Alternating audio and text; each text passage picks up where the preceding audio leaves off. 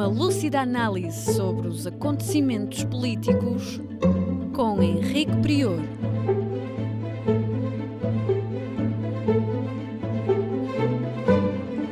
Política Impura, na Rádio Transforma. Vamos falar de Portugal, da guerra no Médio Oriente e um pouco do Brasil. Sejam bem-vindos a mais um Política Impura na Rádio Transforma e na revista Em Comunidade. Repito o meu pedido para partilharem o programa, colocarem gosto, ouvirem até ao fim e, sobretudo, subscreverem o canal da Rádio Transforma, o que é muito importante para este projeto de liberdade, igualdade e fraternidade sem fins lucrativos. Comecemos por falar de Portugal e da turbulência que tem estado a viver o nosso país nestes últimos dias. O Presidente da República acaba de marcar eleições para 10 de março, dissolverá a Assembleia da República apenas depois de aprovado o orçamento, como foi o pedido da generalidade dos partidos,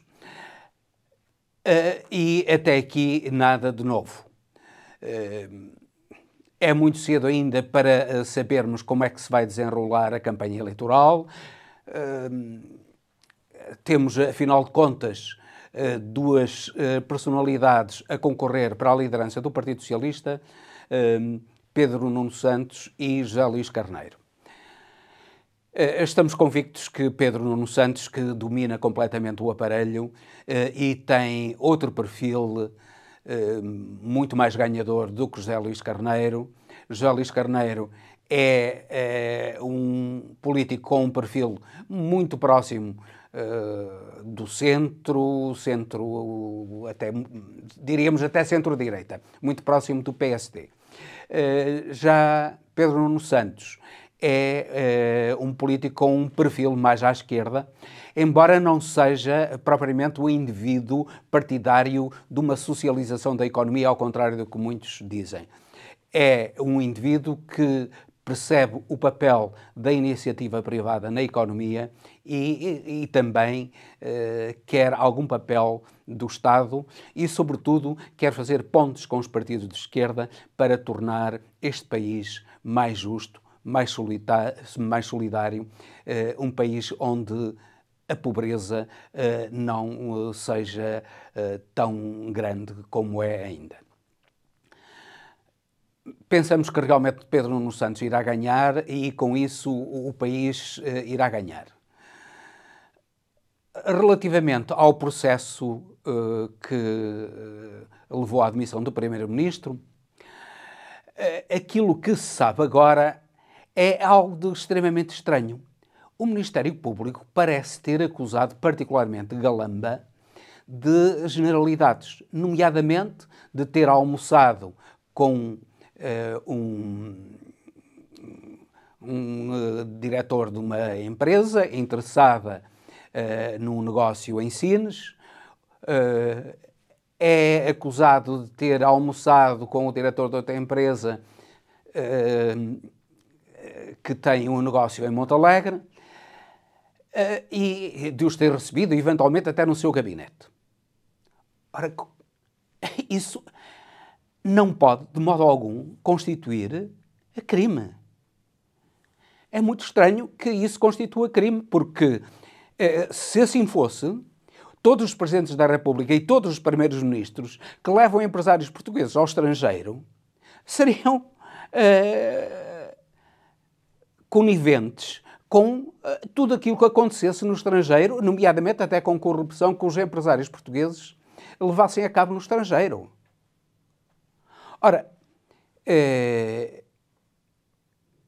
nós percebemos que os investimentos que estão a ser realizados, quer em Sines, num montante global de pelo menos 3.500 milhões de euros, e em Montalegre cerca de 1.600 milhões de euros, são investimentos importantes para a economia do país. Aliás, Galamba ufanava-se de que em Sines os dois investimentos que estariam em vista teria um impacto maior na economia nacional do que o próprio investimento na Auto-Europa.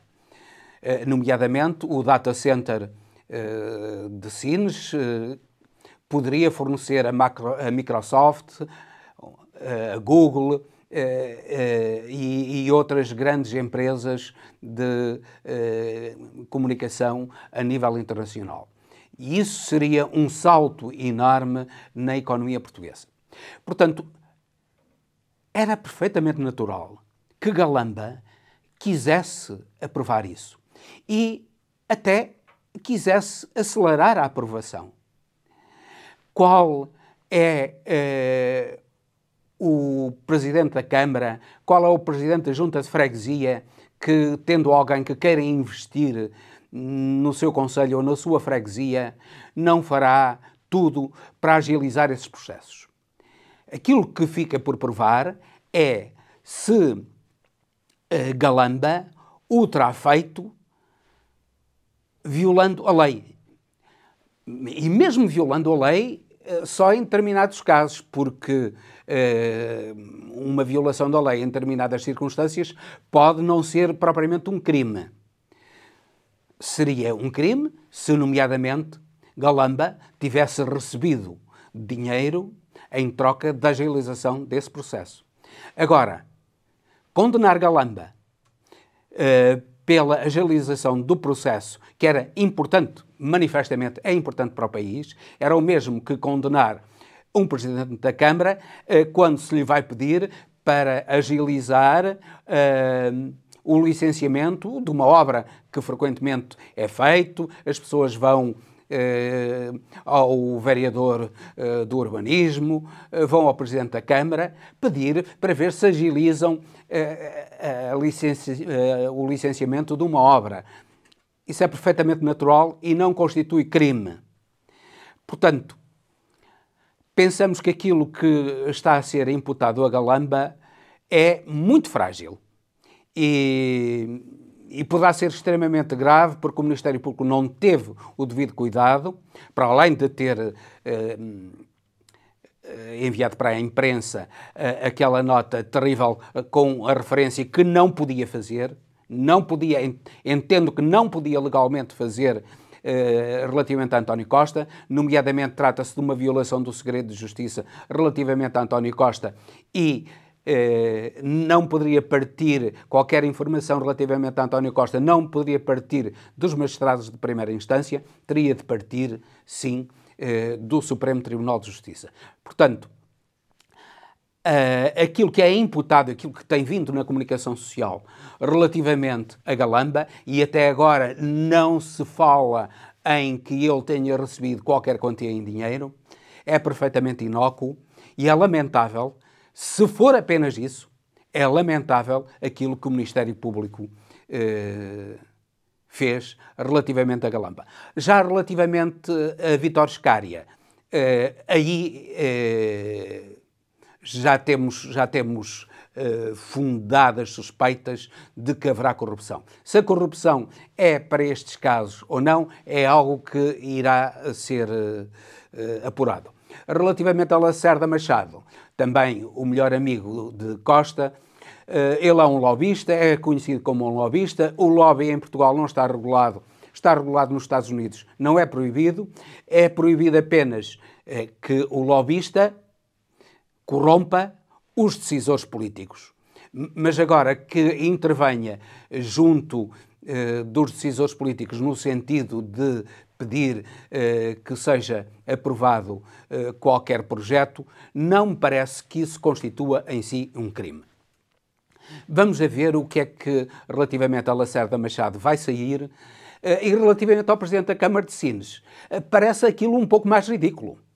É que ele é acusado de ter pedido dinheiro para um clube de futebol. Isso é inacreditável, porque então estou convencido que todos os presidentes da Câmara do país estariam indiciados e seriam erguidos criminalmente. Porque presumo que não há nenhum presidente da Câmara que não tenha pedido a empresas algum dinheiro, neste caso 5.000 euros, que é uma quantia nem sequer muito elevada, para um clube de futebol. Bem pelo contrário, não há município nenhum que não apoie essa iniciativa do Presidente da Câmara. Portanto, isso é muito frágil e vamos a ver o que é esta denúncia relativamente ao Presidente da Câmara de Sines também, como relativamente a Galamba irá dar. Repito, já é diferente a situação de Vítor Scária e a situação de Lacerda Machado. Mas vamos a ver o que é que isto vai dar para além de um prejuízo enorme para a economia portuguesa e, eventualmente, de um atraso em investimentos importantíssimos para o futuro de Portugal. Daqui passamos para a guerra no Médio Oriente e a chacina que está a ser feita em Gaza. Estão a ser atacados agora hospitais. Estão a ser mortos médicos. Neste momento, os hospitais de Gaza e, de modo geral, Gaza está cheia de crianças em que todos os familiares foram mortos. Se Israel pensa que vai acabar com o Hamas, ele que pense no futuro, ele que pense o que é que essas crianças vão fazer quando forem adultos. Israel que pense bem qual é o ódio e o desejo de vingança que essas crianças vão ter relativamente a Israel. Aquilo que está a fazer-se em Gaza é um genocídio. São crimes sobre crimes, cada um deles pior. E tudo por fanatismo religioso, porque Netanyahu e os seus ministros consideram que aquela é a terra prometida e querem toda a Palestina sob o seu domínio. Ora, é isso, mas também sabe-se agora, porque as coisas vão se desenrolando e vamos tendo informação posterior, sabe-se agora que não é só isso. Há os interesses americanos também por detrás disso. E os interesses americanos são, no fundo, interesses de confronto com a China e com a Rússia. Sabe-se agora que por detrás desta guerra está a descoberta de petróleo em Gaza, e precisamente no norte de Gaza. E sabe-se agora que Israel tem um projeto de criar um canal alternativo ao canal de Suez, que vá desde o estreito, o Golfo da Aqaba, até ao norte de Gaza. Esse canal, que já tem o nome, canal Ben Gurion, vai permitir que muito do trânsito de navios do Oceano Índico para o Mediterrâneo se faça não através do Suez, mas através desse canal Ben Gurion. E que esse canal seja também uma forma de fazer a exportação do petróleo explorado em Gaza. Esse é um dos interesses económicos que está a mover os Estados Unidos e Israel, que não vão deixar Gaza precisamente por causa do petróleo. Outro caso é o IMEC. O IMEC é o acrónimo de Índia, Médio Oriente e Comunidade Europeia.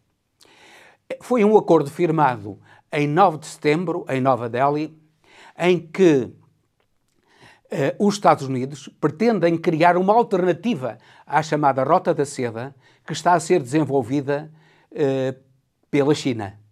A China pretende, ou está a construir mesmo, já construiu grande parte da Rota da Seda, passando pelo Cazaquistão, pretendendo passar pela Turquia, iria até a Alemanha e até a Itália, e o IMEC seria uma associação entre a Índia, os países do Médio Oriente, nomeadamente a Arábia Saudita, a Jordânia, o Egito e Israel, e a Turquia e a Grécia, e iria ter o seu início na Índia e o seu término na Grécia. Seria, portanto, uma alternativa à Rota da Seda. e inserir-se-ia no combate económico entre a China e os Estados Unidos. Ora, para isso, a limpeza de Gaza e a pacificação de Gaza tornava-se absolutamente essencial. E para isso, o domínio de Israel sobre toda a Palestina é também essencial. Percebemos agora que toda esta matança não tem nada a ver, rigorosamente nada a ver, com aquilo que sucedeu no 7 de outubro. Mas as mentiras sobre o 7 de outubro são enormes. Ao contrário do que a propaganda ocidental diz, a maior parte dos prisioneiros são militares israelitas. E tem vários estrangeiros, vamos falar particularmente dos brasileiros dentro em breve. Mas Israel, de certo modo, como já dissemos aqui, terá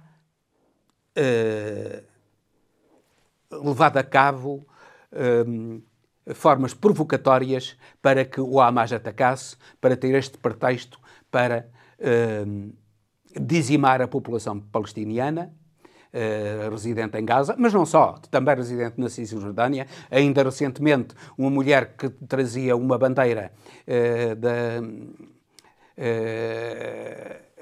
de Gaza foi assassinada por um soldado de Israel. Ela estava a exibir uma bandeira em Gaza e foi assassinada por soldados israelitas. Os colonos israelitas continuam a expulsar árabes da Cisjordânia das suas casas, retirar-lhes as suas terras, impedir que apanhem a azeitona, e estes crimes não estão a ser noticiados. Também não está a ser noticiado algo de extremamente importante, que é o facto de os Houthis do Iémen terem destruído um drone dos Estados Unidos. Um drone extremamente valioso dos Estados Unidos, que foi o drone que matou o general iraniano Soleiman e uma grande parte da sua comitiva. Esse mesmo drone estava a ser usado agora no Iémen para fazer espionagem no Iémen. É um drone extremamente poderoso que custa 32 milhões de euros, que pode lançar mísseis, outros drones, é um drone com imensas capacidades de fazer espionagem, nomeadamente, e esse drone foi abatido pelos Houthis, que, ao contrário do que a propaganda ocidental diz, não são xiitas só. Os Houthis são também sunitas que se rebelam contra a dominação da Arábia Saudita do Iémen. E é por isso que os Houthis estão a apoiar tão firmemente o Hamas e declararam guerra a Israel. Não só. Nós assistimos ao primeiro episódio da Guerra das Estrelas. Os Estados Unidos interceptaram agora um míssil Houthi na estratosfera, portanto, fora da atmosfera terrestre, e é a primeira vez que isso acontece na história da humanidade. É um passo enorme na guerra do futuro. Vamos ver onde é que isto vai levar a humanidade. Finalmente, voltamos a falar do Tribunal Penal Internacional, que apesar da chacina de médicos, a chacina de pessoal das Nações Unidas, a chacina de mulheres e crianças por Israel, continua mudo e quedo relativamente ao genocídio e aos crimes que estão a acontecer. O Tribunal Penal Internacional só nos pode merecer o maior repúdio, porque, afinal de contas, não passa do instrumento dos Estados Unidos, que não reconhecem sequer o seu poder sobre eles próprios, nem Israel reconhece o seu poder, mas que utilizam o Tribunal Penal Internacional como instrumento de poder e de pressão a nível internacional. Por fim, não podemos de reparar em algo que está relacionado com esta guerra em Gaza e com os prisioneiros. Afinal de contas, é manifesto que Netanyahu e Israel não têm problemas em que haja prisioneiros. E, pelo contrário, são eles que mantêm reféns prisioneiros. Veja-se o que sucede com os brasileiros, cerca de, salvo erro, 30 brasileiros que estão prisioneiros, mas que o Hamas queria libertar e que Israel não deixa libertar. Israel diz que é o Egito que não os deixa libertar, e o Egito diz que não tem nada a ver com isso, que é Israel que os deixa libertar. Sabendo nós, quem tem poder naquela região de Gaza é efetivamente Israel, não temos a menor dúvida que é Israel que não quer libertá-los. Isto é, Israel faz terrorismo. E o seu embaixador tem o descaramento de braço dado com Bolsonaro, acenar que Israel só libertaria os prisioneiros com a intervenção de Bolsonaro. Isto é, Israel quer intervir diretamente na política interna do Brasil. É estranho que o governo de Lula ainda não tenha chamado um embaixador de Israel para explicações, que era o mínimo que se podia fazer. Se não, expulsá-lo pura e simplesmente. Nós sabemos que Israel não tem realmente embaixadas. Israel tem ninhos de espiões em todos os países. E o embaixador de Israel é apenas um espião. E aquilo que ele está a fazer é fazer espionagem a favor da extrema-direita brasileira, que apoia mais o genocida Netanyahu e o seu governo, e contra o governo de Lula, suspeitando-se que, inclusivamente, o embaixador de Israel está a promover a destituição de Lula. Vamos a ver até onde é que isso vai chegar e vamos a ver até onde é que vai a paciência de Lula para salvar os reféns brasileiros que estão em poder do Hamas ainda, que o Hamas diz que libertaria, mas que Israel não aceita que sejam libertados. E com isto termino, despedindo-me com amizade. Até ao próximo Política Impura, pedindo-lhes novamente que partilhem, que subscrevam o canal da Rádio Transforma, o que é muito importante para este projeto de liberdade, igualdade e fraternidade sem fins lucrativos.